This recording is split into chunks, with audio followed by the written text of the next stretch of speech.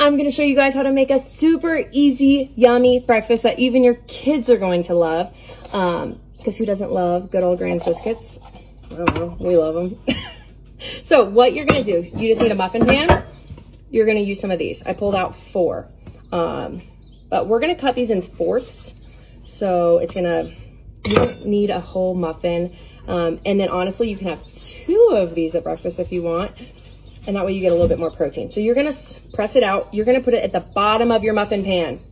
What you're gonna do next, we're gonna add 1 egg to that one. And if you were weird about like the center of the egg, just go ahead and scramble your eggs and put it in. Or you can use egg whites if you wanna drop the fat content, increase the protein, totally fine.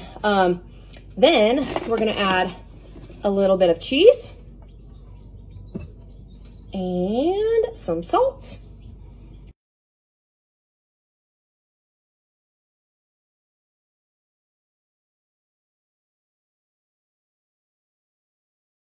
Okay, after, you want to do like 13, 14 minutes, you're going to pull these babies out and they're done. Wait till you see what they look like when we bite into them. I'm going to let them cool for just a minute. Pull this baby out.